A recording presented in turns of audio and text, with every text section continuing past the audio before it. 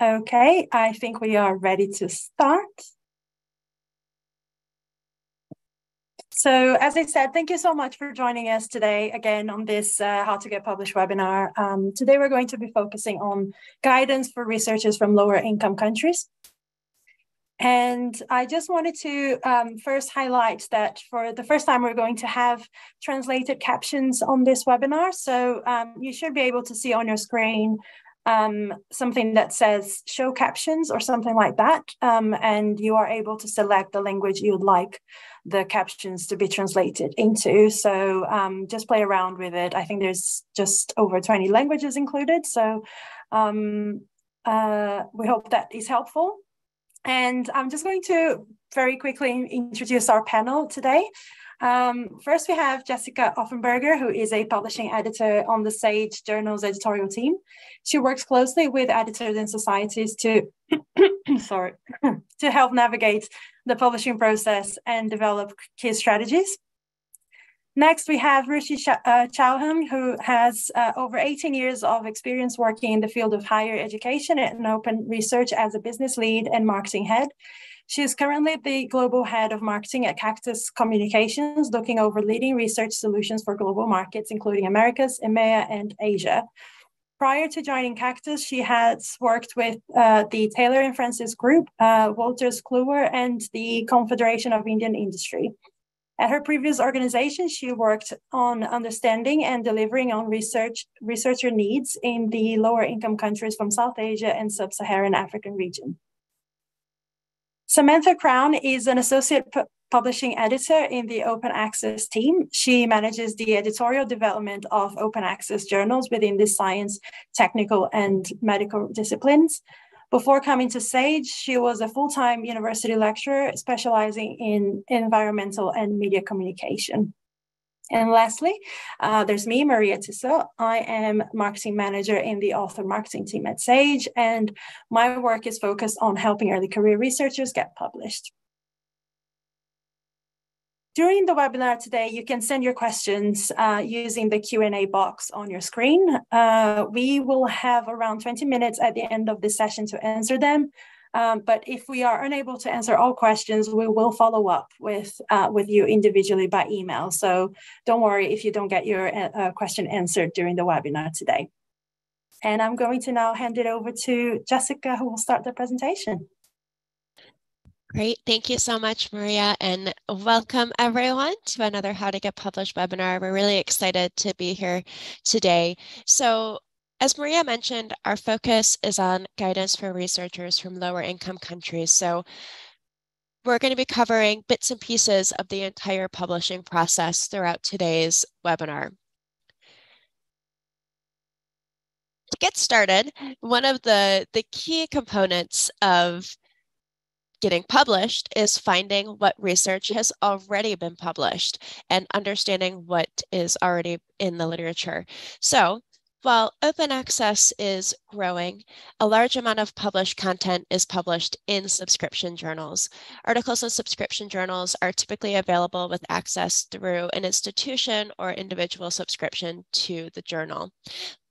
That doesn't always mean that it's easy to find and access those articles. I know I've heard that from several of you attendees over the past year through which we've been running this webinar series. So I wanted to provide a few tips to access the research you need in an ethical way when you encounter paywalls.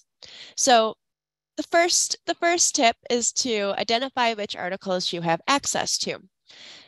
For SAGE in particular, the SAGE Journals website offers you the ability to filter content to which you have access, whether it's granted via your institution, your organization, or maybe a society that you're a member of or that you belong to. The results will also include content that is free to read, perhaps published under a CC BY license, which Samantha will cover later in our presentation today. So when you're on the SAGE Journals website in particular, if you click Advanced Search, at the bottom of the search landing page, you'll see the ability to select only content to which you have full access. So that's a great way to start your search, at least on the SAGE Journals website.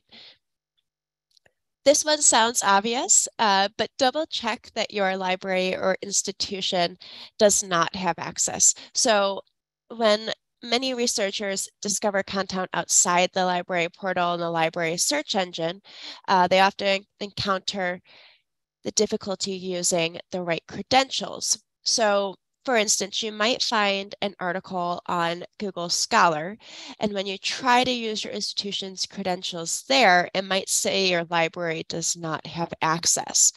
But sometimes a library does have access. It's just that they have subscribed via a third-party aggregator like Ovid, EBSCO, and JSTOR.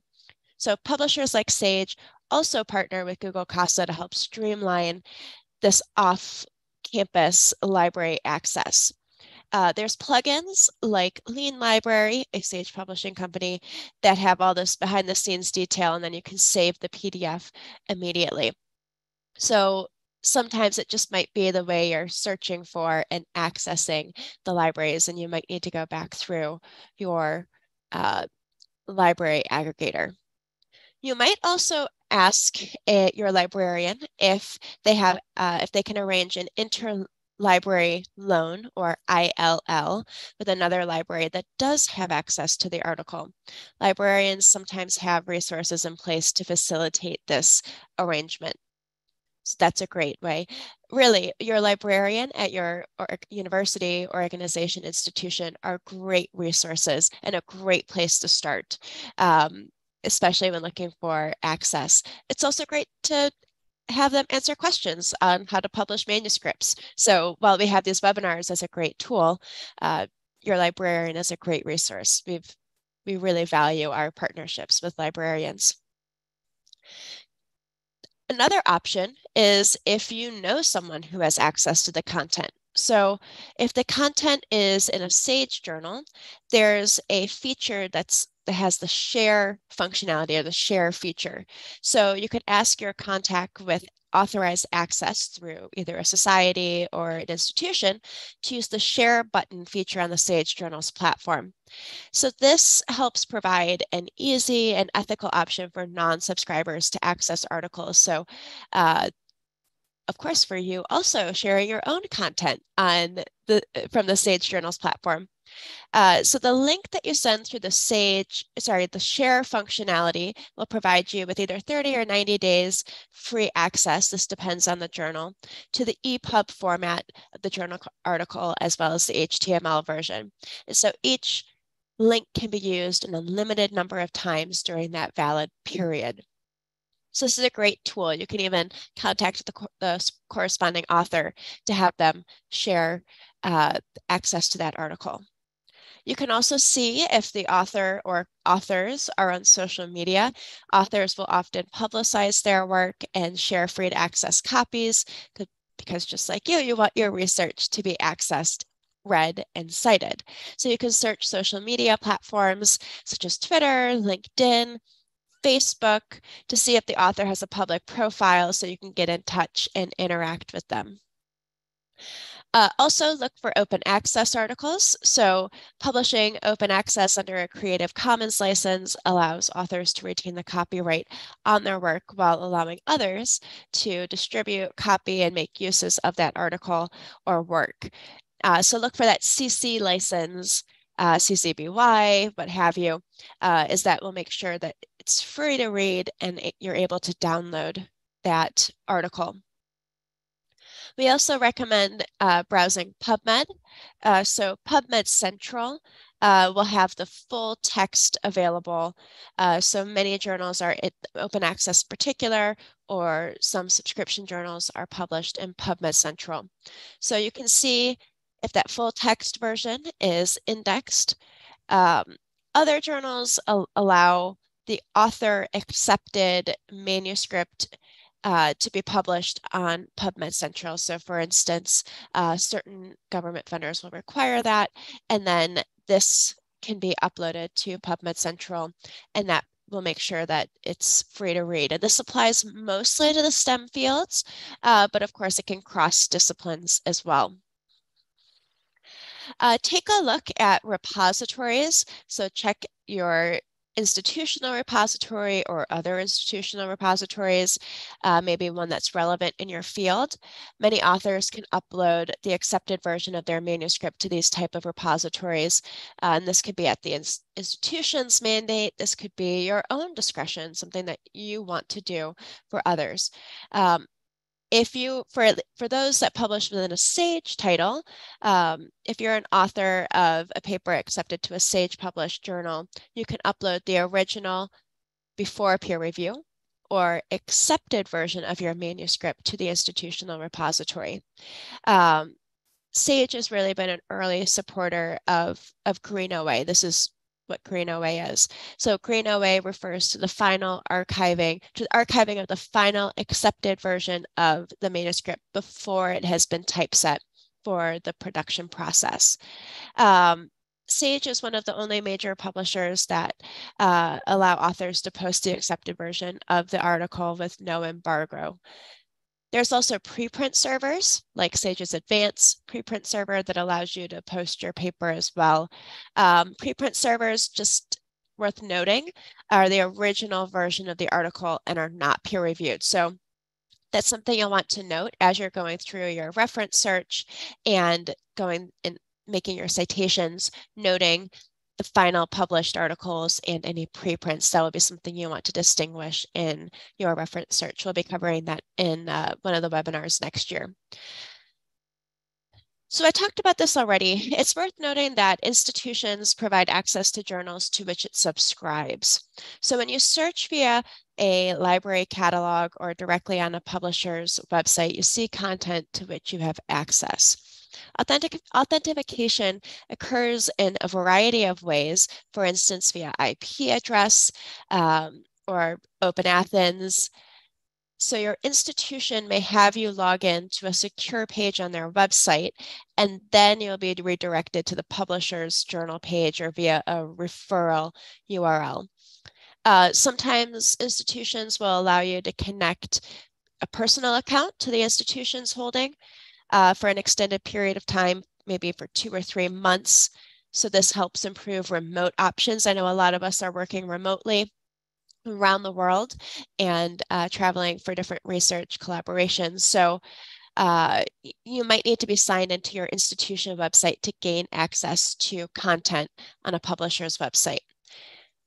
You might also be a member of an association that owns or is affiliated with a particular journal, and that society might provide access to a journal as a benefit of membership. If it's a society to which you do not belong, and then maybe it's relevant for you, this article that you want to gain access to, perhaps you could join and be a member. They might have discounts for members from different parts of the world, or maybe they're able to provide you with that article, like that share, going back to that share feature, just for a limited time to open it up for you to read. If there's an association that is not affiliated with a journal and maybe it's relevant in the field, you could reach out to that association or to SAGE or another publisher and say, this would be a really good fit, and maybe you could offer this as a benefit of membership. So if you're part of that society already, then maybe there's a partnership that can be established to offer that to your fellow society members or association members if there's a lot of relevant content to that association or that discipline. And then there's repository sites like Academia and ResearchGate. These are good avenues to browse for research in your subject area, so you can look through the profiles of researchers in your field, as well as search by subject area.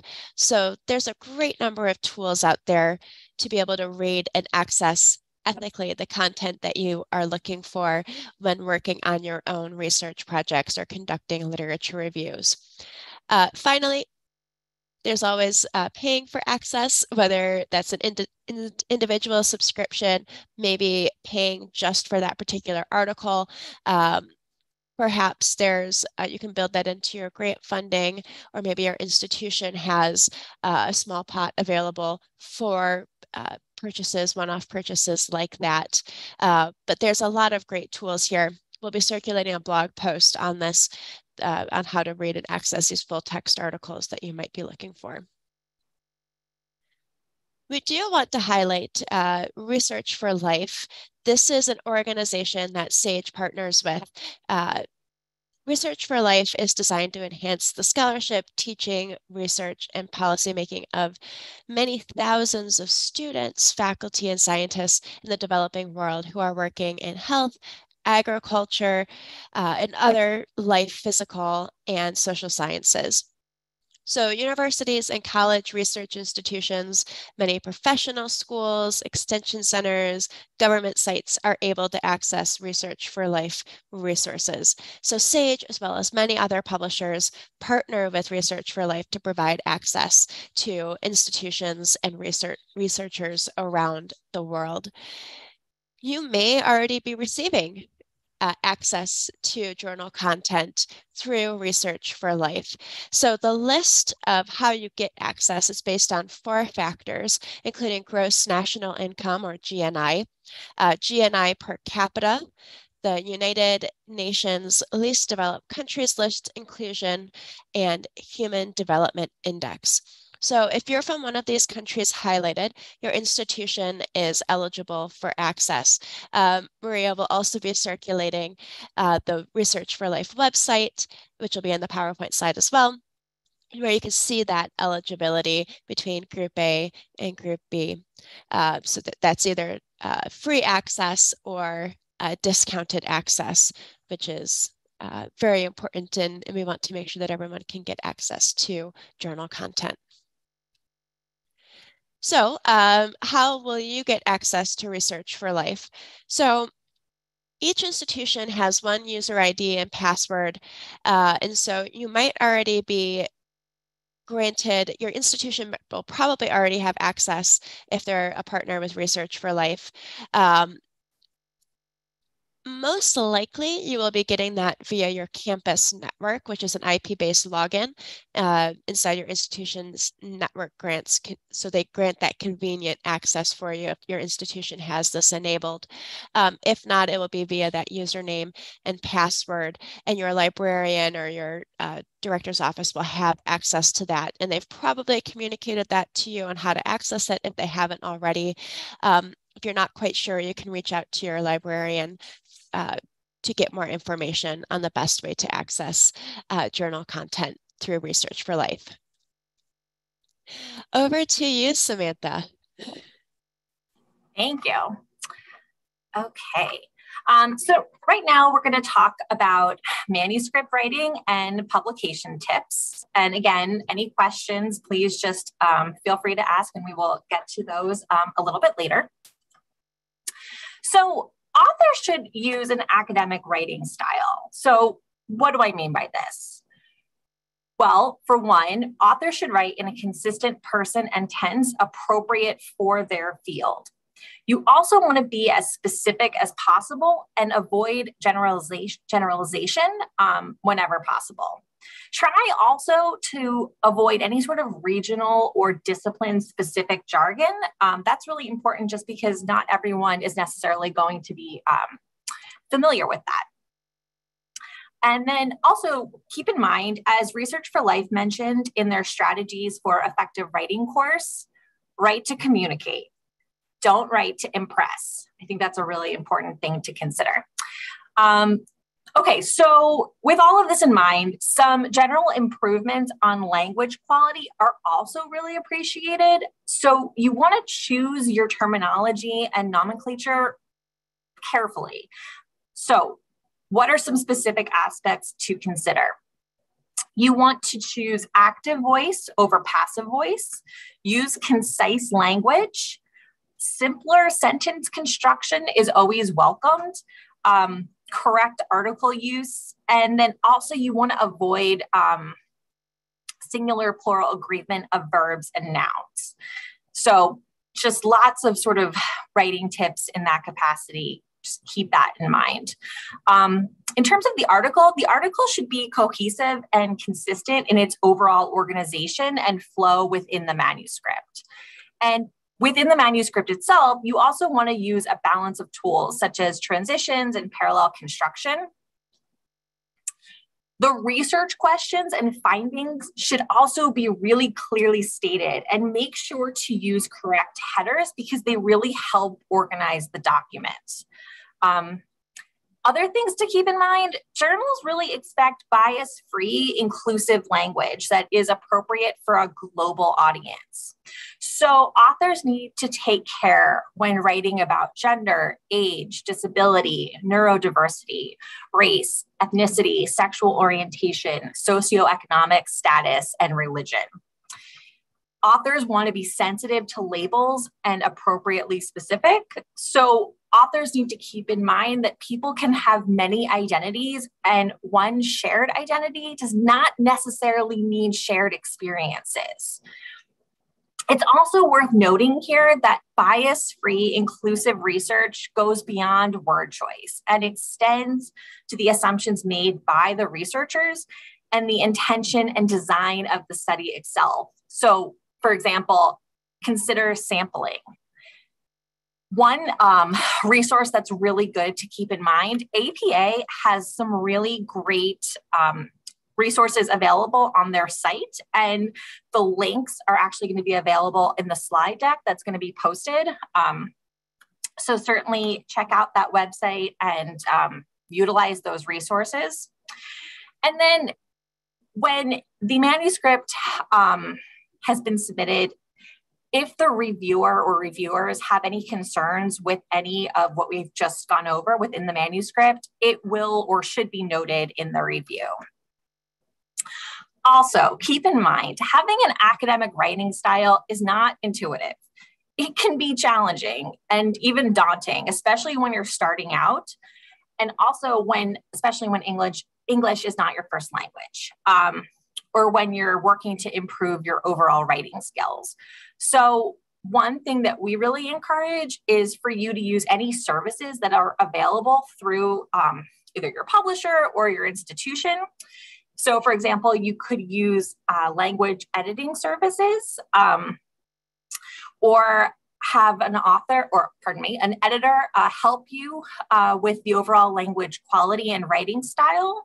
Sage actually offers Sage author services to help with language editing and formatting. So something to keep in mind. And then one common piece of advice by experts to new scientific writers is practice, practice, practice. It makes you better in writing. Okay. So we've talked about some overall things to keep in mind when it comes to writing. Let's now talk about reporting guidelines. So first off, review the reporting guidelines by study type on the Equator Network website and make sure that your article follows the items listed in the reporting guidelines. This is really important. Depending on the journal, it might not be a requirement that all articles make a significant or especially novel contribution to the field. But at a minimum, the journal does expect it to be clear what the contribution of the research is. And the reason that that's important is because future research really needs to be able to build on the existing study. And when there's a lack of clear findings or we're not including the limitation in the study, it can be really hard to do that. So next, let's talk about what we expect when it comes to research and how we're tying it to the existing literature. So the literature review, that is what builds out the theoretical framework that you're going to be either discussing or expanding on in the study. And the literature review, that section, it details the kind of work that's already been done in the field or discusses similar studies. So within the literature review, you're going to want to summarize the theories that you are applying to your research and connect the theories to lay the groundwork for your study. So typically in a literature review, you're not introducing any new information about your own study, but you're weaving together the information from prior research and prior studies that shows how your research and your study's design and methodology is grounded in the existing theory. The most important thing is that you show how your investigation builds upon and contributes to the existing scholarly work and theoretical development.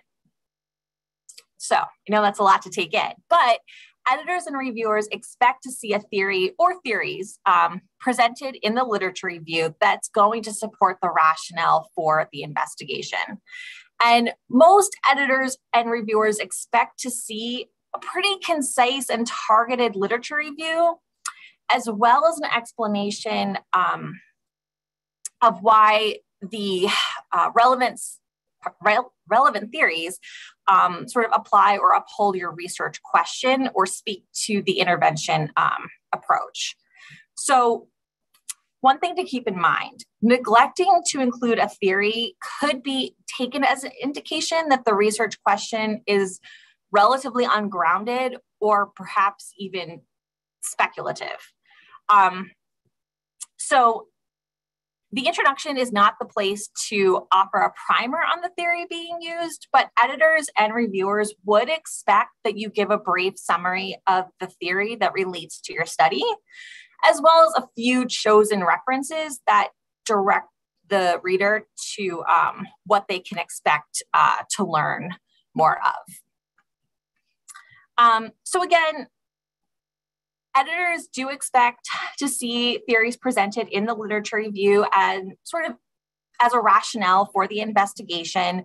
They then expect you to return to those theories in your overall discussion section, as well as in the conclusion and how those theories could apply in terms of next steps or next section.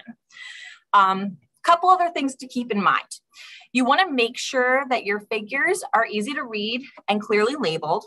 A figure legend should be detailed enough to explain the figure so that a reader does not need to immediately refer to the results section for additional information. And then lastly, a common critique does have to do with figure legends, and journals really appreciate when all of these are really detailed and clear and presented according to the submission guidelines. Okay, so I think we're going to move on to the methods and analysis section. So at this point, I think it makes sense to talk about the study design. Some questions to consider as we're about to go into this discussion and kind of take it back to your own work or what you're going to be sort of considering when deciding on the methodology and the design of the study. So first and foremost, seemingly obvious, but it's not. Ask yourself, is the study design common for this type of study being conducted? Is the methodology commonly used within your field? Is the methodology appropriate for the research question that's being addressed? So if they are novel to the field, you might need to include a little bit of an additional explanation as to why the methods were chosen or why they're being used. Also consider the question, do the materials and methods section describe in detail the procedure that is being followed? Does the section include critical steps that are unique to the study? So, for example, does it include details such as dilutions of antibodies used, as well as catalog of numbers and company names and specific details regarding the equipment used? Are the statistical techniques relevant to the study? Are they standard for for that particular kind of study? And it's really important that that's included in the discussion so that future studies, for one, can build off of what you've contributed in your study and they have all of the relevant information. Okay. And again, we can come back to any questions or specifics with that later on, but I think we should turn over to the ethics discussion and talk about that a little bit more. So we have talked a little bit about reviewer ethics, and we can certainly talk more about that. But with this discussion right now, I think it makes sense to talk about the ethical guidelines you should follow when performing the study and writing the actual article. So reviewers are going to look for how and when informed consent was obtained and or who gave ethical approval. That's really important to make sure that you include.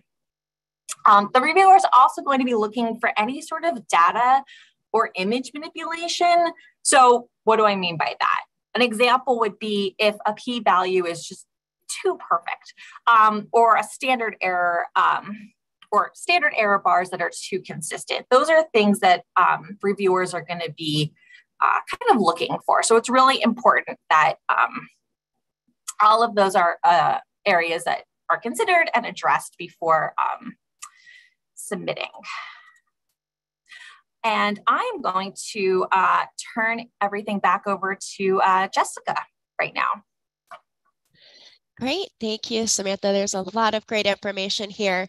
There's a lot to the publishing process from accessing the right research and finding out how to publishing.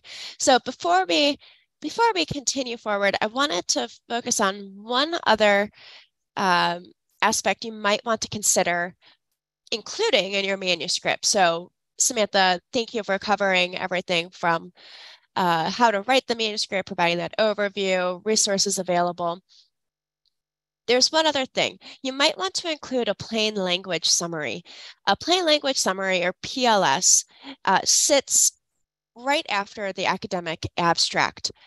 So a PLS consists of a plain language title and a clear summary of the article after using non-technical language. So this makes it even more accessible to a wider network of readers. So many Sage journals and other publishers now accept plain language summaries, and some have made them mandatory for all submissions with an academic abstract. So as you're probably aware, some article types do not require an abstract, but there are many article types, including original research, that will require an academic abstract, and this is a great addition to add the plain language summary. These are written by you, the article authors, and as you might already be aware, the abstract and the plain language summary are completely free to read. So this means they're not behind a paywall, and they're available for anyone to read and access. So as you're trying to decide which articles to cite in your literature or see what's out there, the abstract and the plain language summary will be available to you regardless if the article is made open access.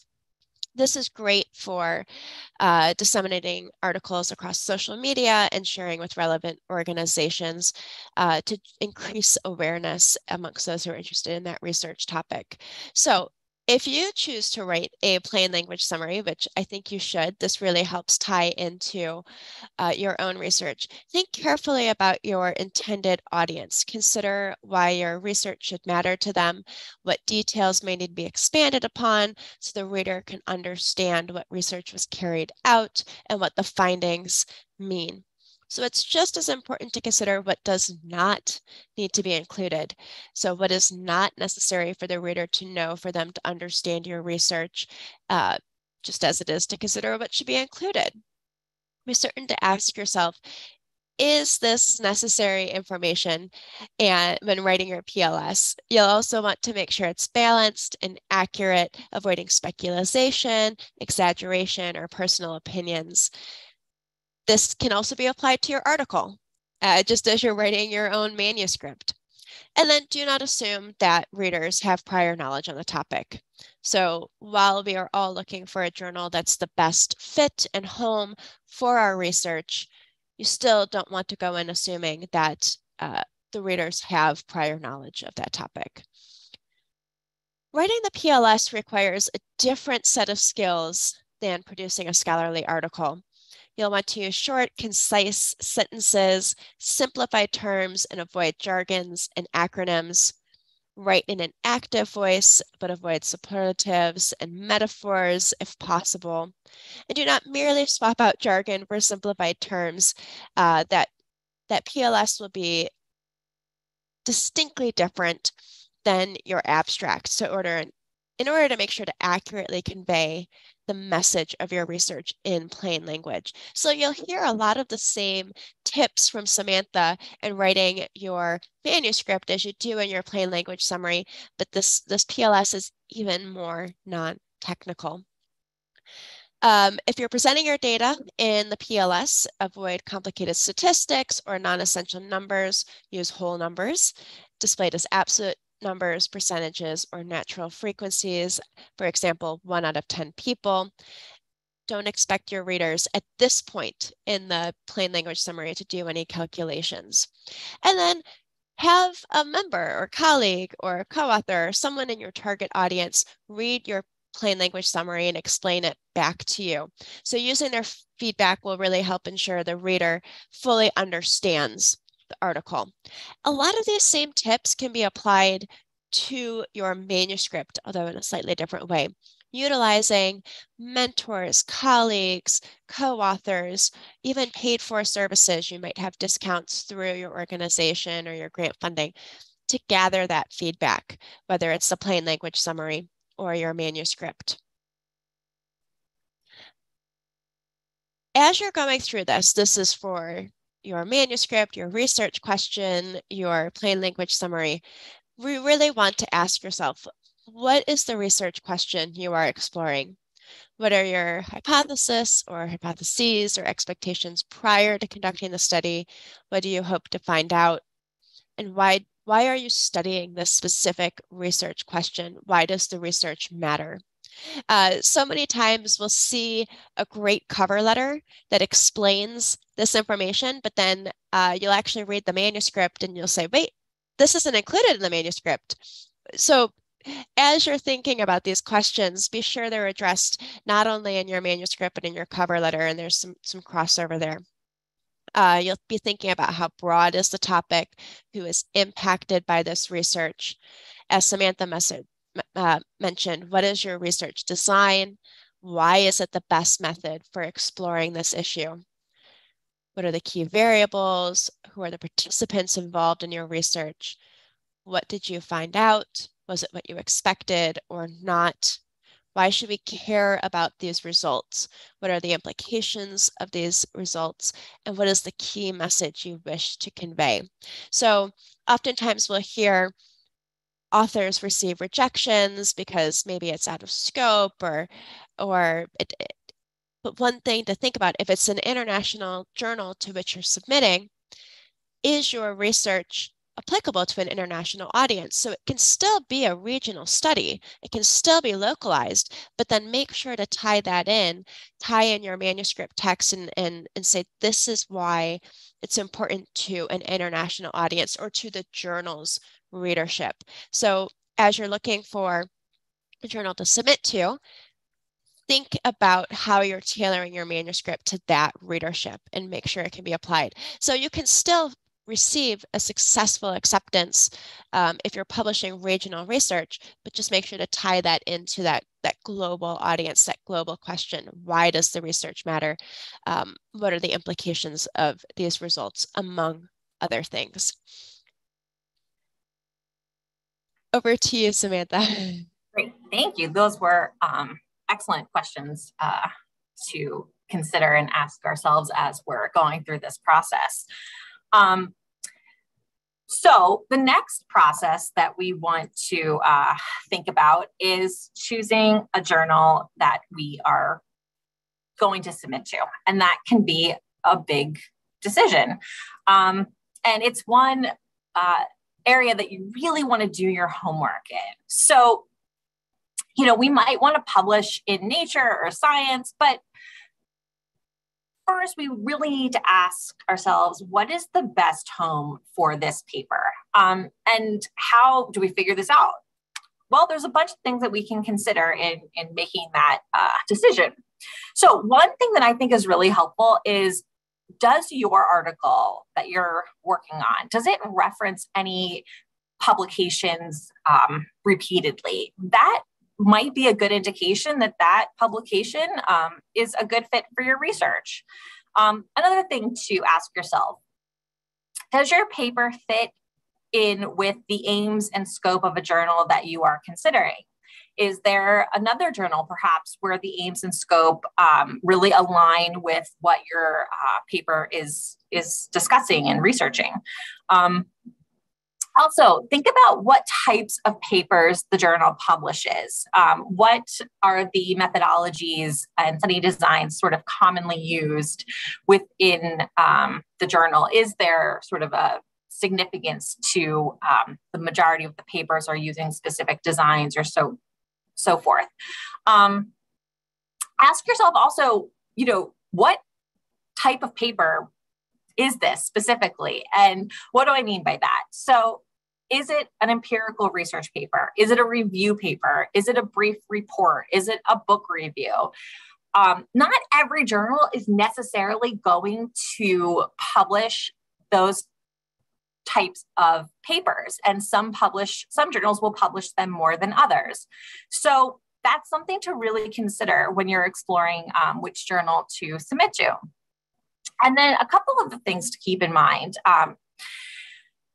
One thing is, as you're exploring journals, ask yourself, what is the journal's reputation? What do I think of this journal? What do our peers think about this journal? Do you know anyone who has published in the journal? Also, take a look and check out, who's on the editorial board? Who is the editor? Do they work within your field? Also, other questions to ask yourself, is the editorial board diverse? Are they highly cited in your field? Also, things to really sort of make sure that we're talking about and taking a look at is, what is the journal, what is the state of turnaround time? What is the current rejection rate? What is the peer review policy? Those are some things that you really want to make sure that you take a look at. Also, what is the readership of the journal? Is it a subscription journal? Is it an open access journal? Does that matter to you? So in other words, maybe having a journal published in open access is something that you want to look at because of the study and the design and the findings, and you just think that that might be a good fit. Also, other things to think about is, does your institution have any restrictions on where you submit articles or where those articles are ultimately published? So what do I mean by that? Well, for example, does your institution require that the journal has an impact factor or a certain license? Does the journal you're looking at provide any sort of open access option? Is that something that is a requirement in terms of the funding or in your institutional requirements? So these are some of the things that you would want to think about. Also, we want to talk about, it's really important to be on the lookout for predatory publishers. And what I mean by that is journals who don't do proper peer review. These are on the rise. So we're going to talk a little bit more about how to avoid those journals, but very briefly, you want to make sure that the journal is indexed in certain areas, such as, like, for example, PubMed, and you want to also just take a look through their publication policies. Sage actually offers 2 different services for authors that can help you figure out which journal might be a good fit. And those services are SagePath and our Journal Finder. And you can see the details on the slide. So again, any questions about that, we're happy to talk more about it. And yeah, I think for right now, we're going to probably move on to preparing your paper for submission.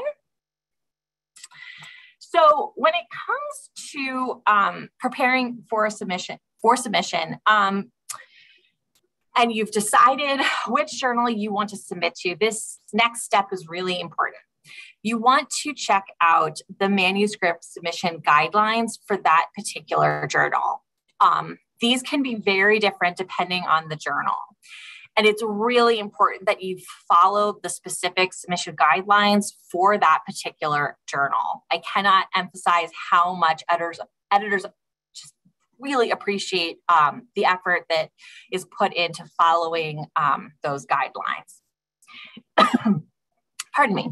The other thing that you might want to think about is that when we're not completely following the guidelines, there's a little bit of a larger chance that your paper might be unsubmitted and sent back so that those adjustments can be made before they even consider the content of the paper itself. And that can just sort of prolong the overall process. One thing to think about doing also is looking at the articles from the journal itself for a reference in terms of the formatting, the structure, the writing style.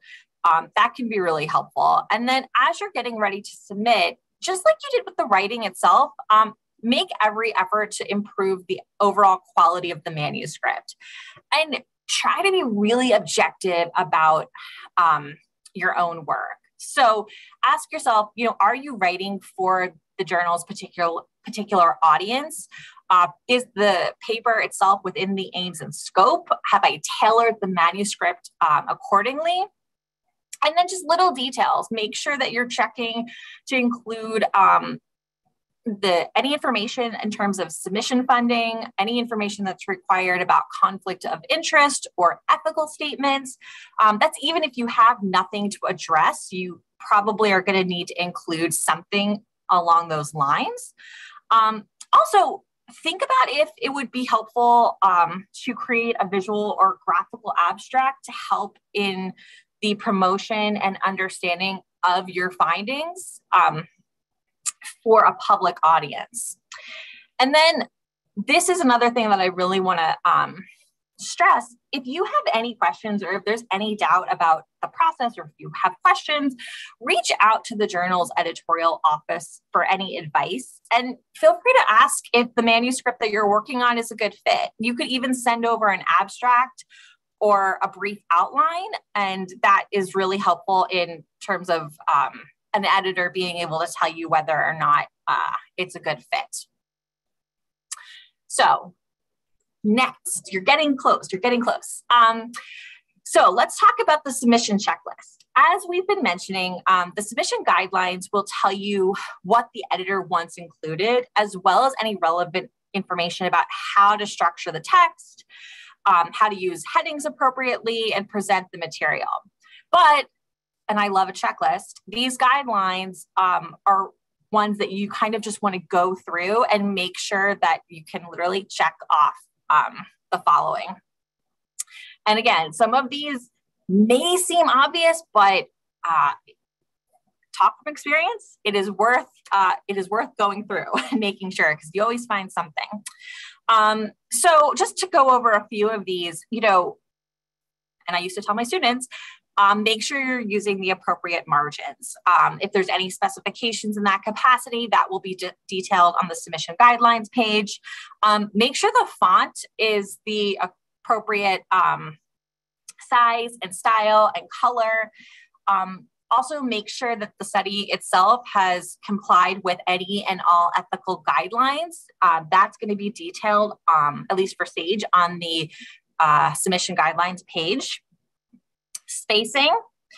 Is my paper 1.5? Is it double spaced? Is the journal requiring a certain format in that capacity? Have I included clear headers that match the articles of the journal? So in other words, are the formats aligning? What reference style is required by the journal? There's different reference styles. And Each journal will specify what reference styles they require for their articles. So for example, APA, Vancouver, MLA, so on and so forth.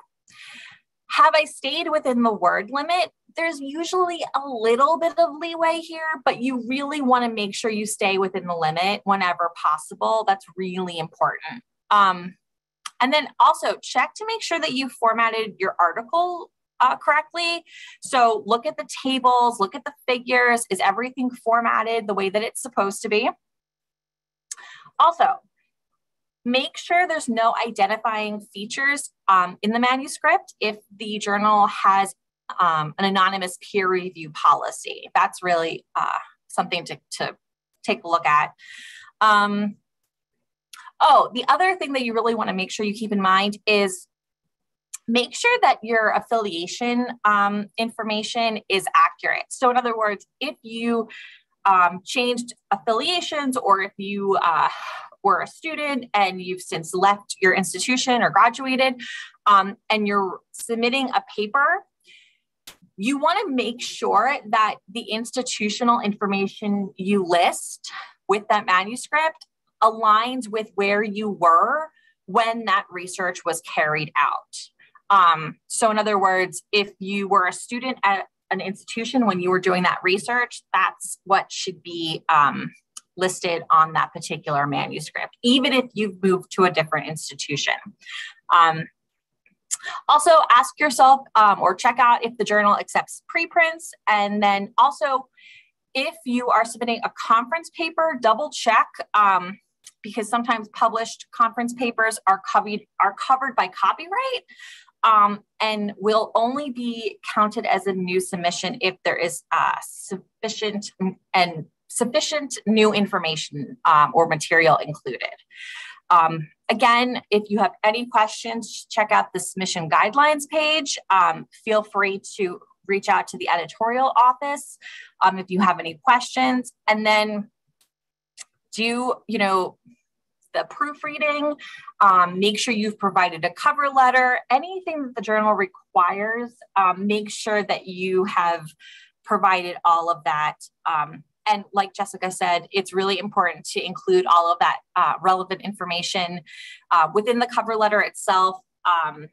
Talk about why, or discuss why the editor should consider your paper. How does it align with the aims and scope of the journal? Really just how does your paper or address why your paper would be such a good fit for that particular journal. And that can go a long way to having your paper be considered by the editor. Okay, so common mistakes to avoid. Well, the first one is not thoroughly reviewing the submission guidelines. It's a big one. Incorrect formatting of tables and figures, that's another really important thing to think about. Also, and I know, again, it might seem like, how does that work? But if you're submitting your manuscript to a journal where the paper is just really not the right fit, it doesn't really meet the aims and scope of the journal, or if your paper has the wrong manuscript type, if there's some issues in terms of grammar and syntax, there's lots of little things that can be avoided if you're going through and doing and checking all of the checklists and making sure that everything aligns with the submission guidelines. Another really big thing to consider is you want to avoid any possible plagiarism. So cite, and include any references in the reference style that is required by the journal. Even, for example, if you don't use words verbatim, if you're just paraphrasing, you need to include the citation. Where did you get this information from? Include that. It's really helpful for future readers of your work to know where you got this information from. It's important for lots of different reasons. But when in doubt, cite your sources. And with that, I am going to turn it back over to Jessica. Yes, so we'll be addressing some of the questions that you've had because we only have about 5 minutes left. So with Author Aid, I just wanted to highlight this resource here, that Author Aid is a great tool for you to tap into. It's a global network that provides support, mentoring, resources, and training for researchers in low and middle income countries.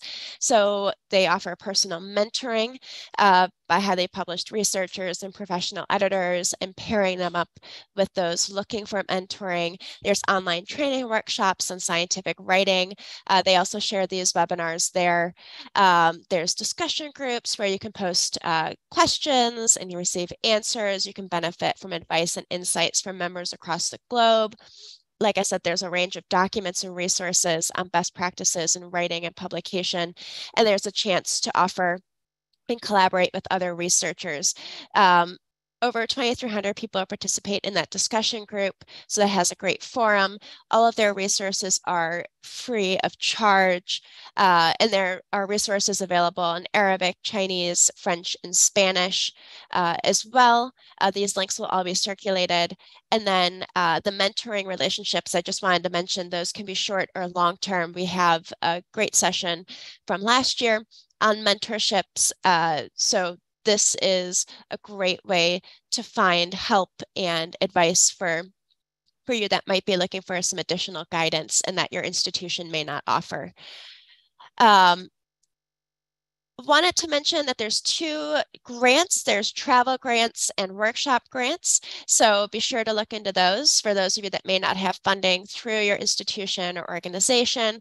There are grants available to you so that you can possibly attend to different workshops or conferences around the world.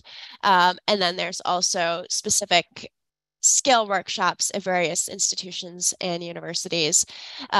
So be sure to take a look at that. There's a great community. And then wanted to really emphasize this.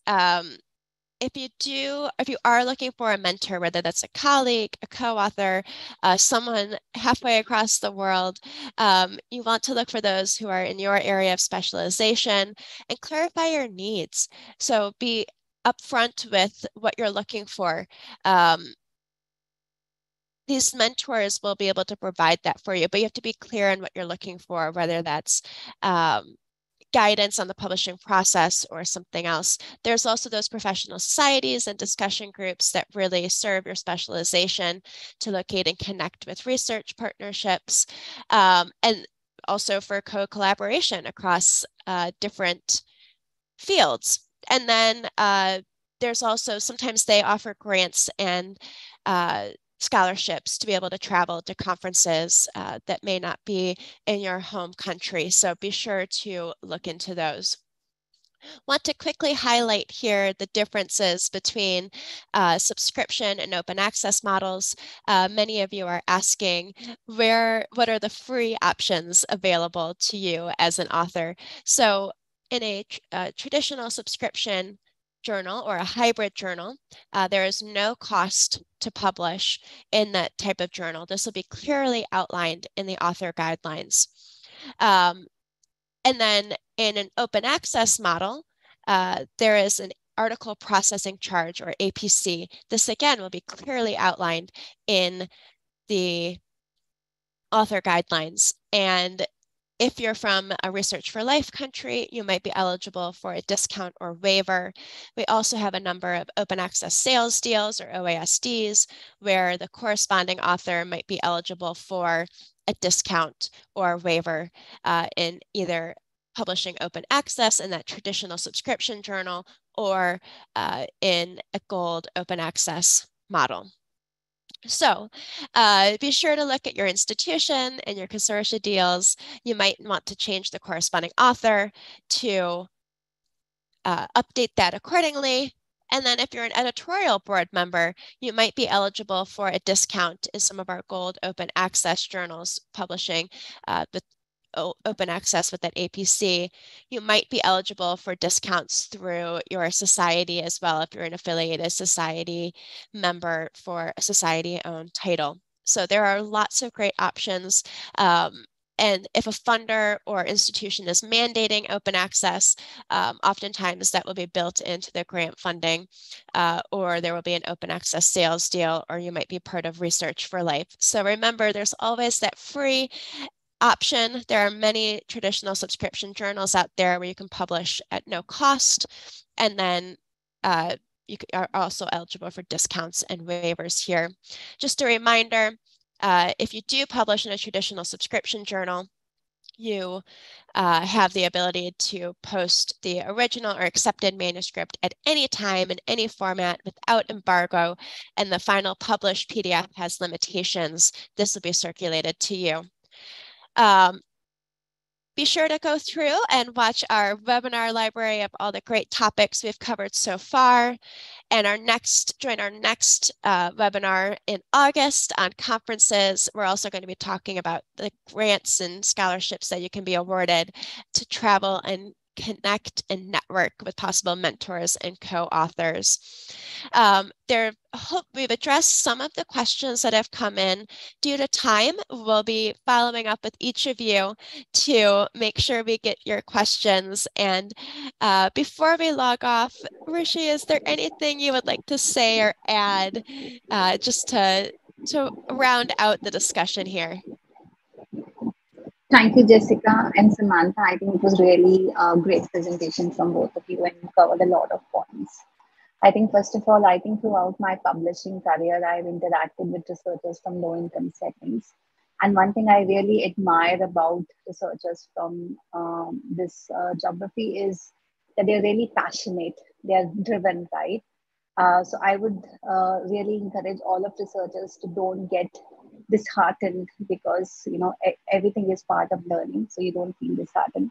In terms of tips, I think there are 4 tips which I really want to share with the researchers. Number 1, I always recommend researchers from low income settings to publish an open access journal. The reason is very simple, because it's researchers can read. More reading means more views, more shareability, and it can have more citations, right? So it will bring your research a good number of views and readership. So please do try to publish open access without thinking that APC is expensive. There are various ways which Samantha and both Jessica has covered. And also there are various funders, institutions which actually support.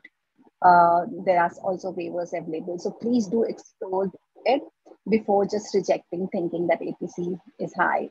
And from my publishing experience, one thing I can tell you, many times researchers from low income settings write to the journal editors.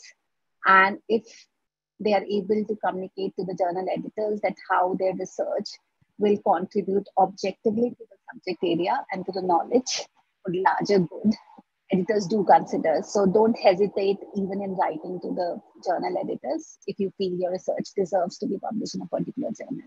So that's number 1 tip. The second one, I always tell researchers is to collaborate, right? There are various collaboration platforms. There are traditional ways you can collaborate within the institution, through conference, through many other ways. And now there is also a social media boom. So you can actually find a lot of researchers with the same thinking subject areas online as well. So don't hesitate in contacting them and think of collaborative project. Collaboration is the most important part of showcasing your research and working across geography, and just not from the regional perspective. That's the second one which I wanted to give. And the third one is basically more light. I think a lot of researchers ask these questions to all the publishers, societies, editors. Where do I publish my research into, right? There were some very good points covered by Samantha and Jessica there. But one thing which I've learned is when you're doing your research and you're doing the literature reviews, which are the journals you are reading to build that literature reviews? Which are the journals you are going back again and again when you're writing your manuscript? I think that should be your top shortlist, because automatically it fits into the aims and scope of that particular journal. But definitely you should look for other parameters, because most of the journals now have all the metrics online, including the first decision timeline, right? So look at the acceptance rate, first decision timeline, the metrics. But I think the one which you're reading to do your research, these are the one I would say the top shortlist from there. And fourth, but not the least, we all understand that English is not our first language, including me, okay? And so don't be shy about seeking help, right? Sage has some great services to support researchers. Plus, you can also reach out to your peer network to get some help. There was a question about AI editing tools also. There are academic AI editing tools now available. So do look for options. And there are also translation tools. So I know a lot of researchers from countries where they think and write in their own language and then translate, right? So there are also translation tools available. But there's a lot of help and not everything is paid for sure. So think of options. You have to do a bit more research, but there are options available. And don't hesitate in asking help ever from anyone, including publishers, journals, editors, collaborators, researchers around the world. It actually increases your chances a lot more. So yeah, that's it. And I'm looking forward to questions further. Thank you so much, Ruchi. I think that last point about, asking for help is such a great point. And, this is why we are trying to do these webinars as a way to give people a chance to ask the questions. And I realize that we've actually gone over time today, so we will have to answer the questions by email. We're also going to collect as many questions as we have, and we'll try to answer them as a blog post as well, so everyone then can access it, and we'll send you the link when that's done as well. So look out for that, and we'll send slides and the recording and a certificate of attendance as well for everyone who participated. So thank you so much for coming today, and we hope to see you in August.